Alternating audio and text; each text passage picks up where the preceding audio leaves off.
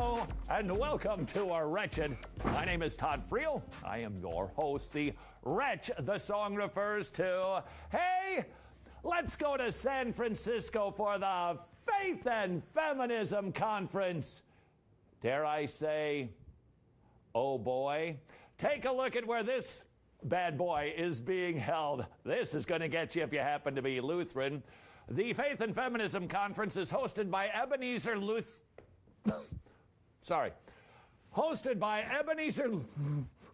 I'm not even Lutheran, and it gets stuck right about there.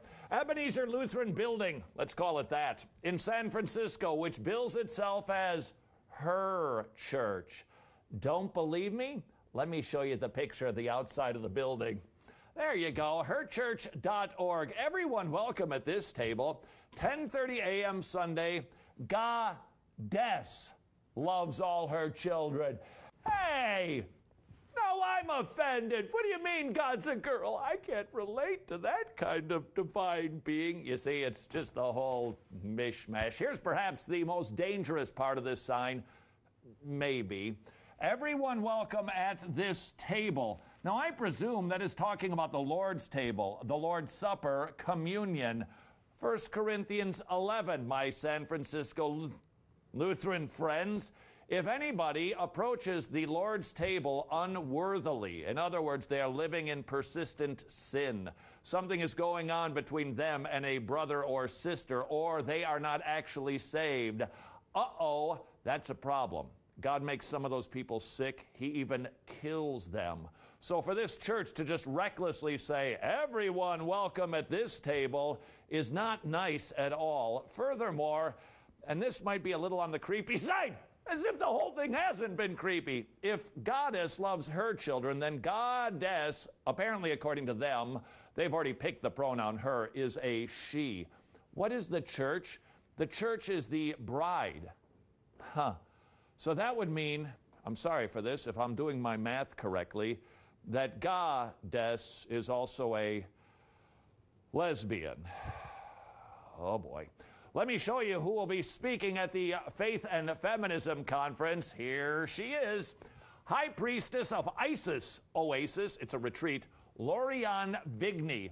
This woman is actually a high priestess of the religion, the Egyptian pagan religion of Isis. Now, perhaps you don't know what that religion is. Well, we here at Wretched, we did some serious research on the subject, and for your consideration and education, we put together this educational video on the religion of Isis. "O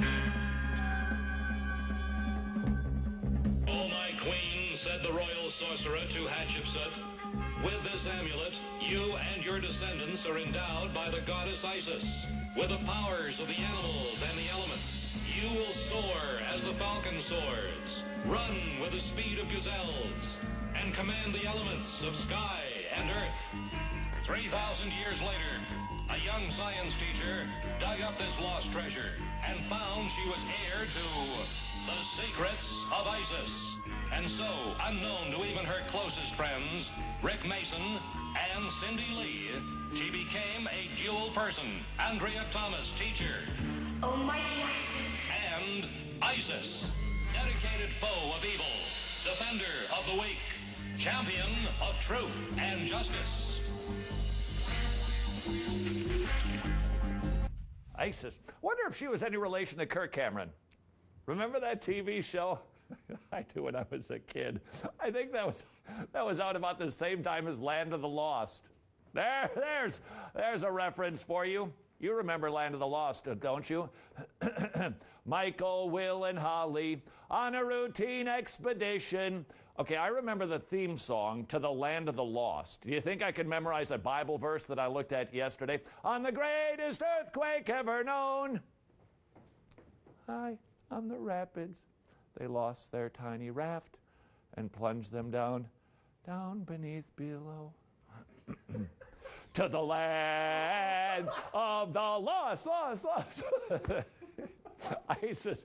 Now, we actually took this story from WorldNet Daily. They posted a little snippet of the TV show Isis for no reason whatsoever other than I guess we have come a long way in some regards.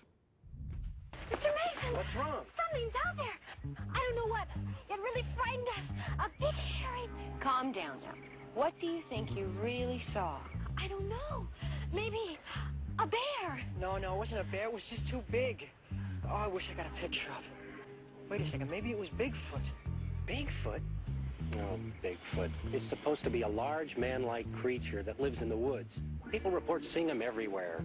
Of course, that's just a legend. Well, it sure describes what we saw. Bigfoot. Let's get out of here. Look, Cindy, I don't know what you saw or what you think you saw, but you are right about one thing. We do have to get out of here. Huh. Yeah, I don't know if you realize this, but everybody who actually appeared in this TV show, ISIS, they actually took acting lessons from Keanu Reeves. Don't know if you knew that. Let me share with you what the Preistess of ISIS will be doing at the Faith and Feminism Conference. I personally see ISIS as Mother Nature, and that she encompasses everything with her wings. She's a winged goddess. She encompasses any other goddess from any culture. Okay, look, believe whatever you want to, madam. Honestly.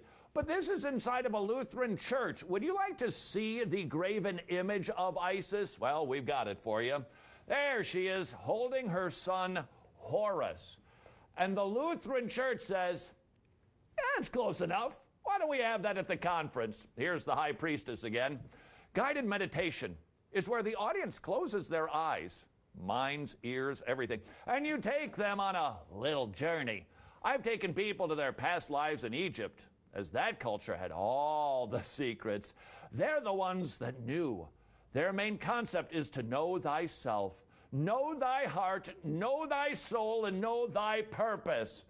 This is being brought into a feminism conference inside of a Lutheran church. Honestly. Let me share with you one other thing that this woman said that I think is worthy of note. Why?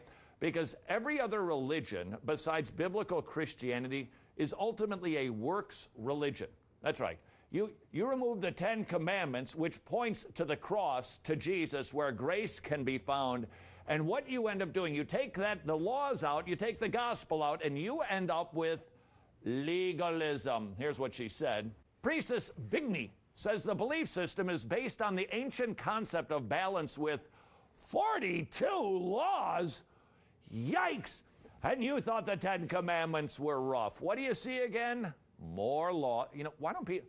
the 10 Commandments are so bad. They're just terrible and mean. How's about the little ISIS 42 laws business? When we come back on Wretched, perhaps saving the best for last, we will show you and hear from the transgender reverend from the Lutheran Church. You can't write this stuff. This is Wretched.